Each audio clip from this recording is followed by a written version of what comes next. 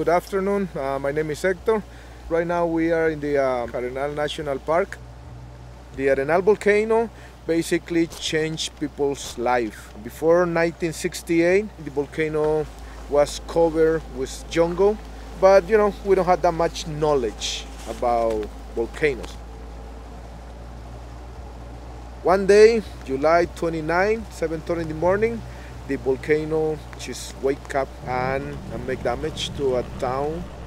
After that day, we don't really have too many things going on around the volcano. Then in 1990, the first backpackers start to show up in the area and we start to appear in Lonely Planet books. So in the beginning, our industry was more related with backpackers. We have a big selection, so you can choose whatever you want in the area, where you want to sleep, different activities. You have a zip lines, we have a hot springs around the volcano. Most of that hot springs go in the north side of the volcano. You have almost whatever you want.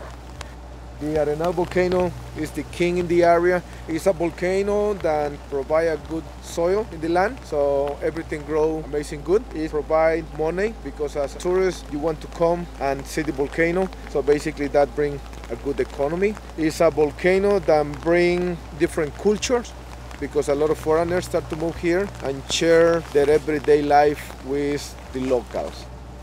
But like I said before, it's more than a volcano. The volcano is our king.